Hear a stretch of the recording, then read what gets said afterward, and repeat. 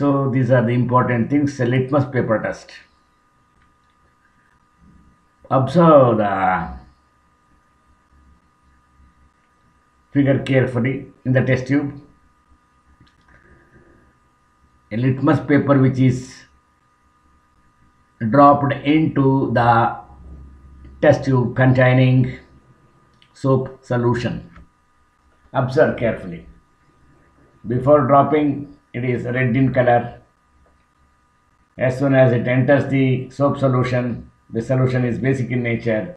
Therefore, the red litmus paper turns to blue.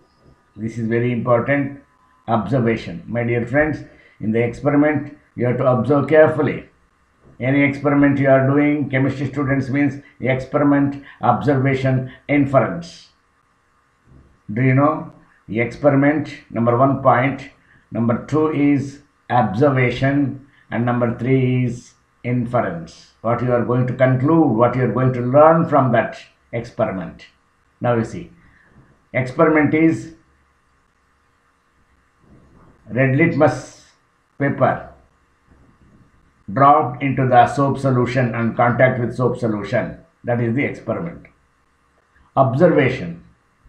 As soon as you are dropping that red litmus, it turns into blue. That is observation.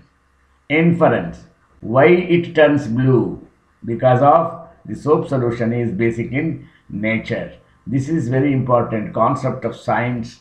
Experiment, observation, inference, my dear friends. So, when any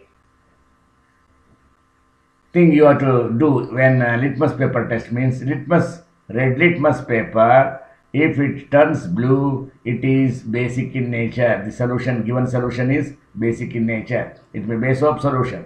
Similarly, you can do with the lemon juice.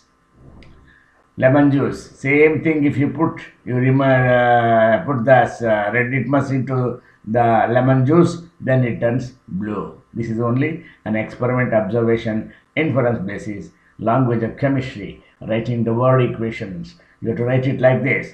When red litmus paper put in base alkali, for example soap solution, the red litmus paper turns blue, indicates the given solution is basic in nature. You understand? So now, thank you.